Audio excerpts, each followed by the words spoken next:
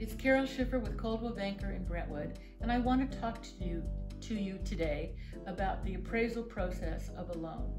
When people are buying a property for all cash, generally they don't have an appraisal. But if you are going to get a loan, the banks will require you to have an appraisal, sometimes 2 and sometimes even 3. So using a local lender, that again, my lender that I use uses appraisers that know the area, know their business, and it's so important, because a bad appraisal can kill a transaction. And I've seen it happen a lot of times. They'll bring in an appraiser for a property in Brentwood from a guy that lives in Orange County. He doesn't know our market. And so he doesn't have the benefit of a lot of appraisers that I know, that I work with here, who've gone to see these properties themselves, because every property is different. So if they're just doing what we call a drive-by appraisal, or going through the public records or the multiple listing, and they don't know the ins and outs of a particular property or why one is sold a little bit less because it's not in the description, then they're going to come in with a low appraisal. And it's very painful, and it makes the buyers uncomfortable with what they bought, because then they think that they've overpaid. And it's my job as an agent, whether I'm representing you as the buyer or the seller, to make sure that the appraisers have the right information and explain to them why a price is what it is or is not. So going back to other videos that I've had where I talk about picking a good lender and a good agent, you want an experienced agent who knows the hood. So let's talk about what happens if you get a bad appraiser. What are your choices?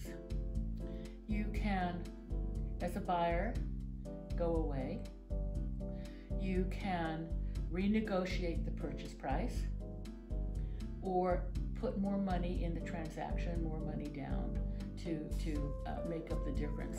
But we also have the ability to appeal this appraisal and go back to that appraiser and say, look, what did you use as your information? And lately I've heard some really interesting horror stories where the appraiser is using information that is from a different area, and maybe that different area is 2 blocks away, or they have something like that. And again, not necessarily using their brain or not from being in the area.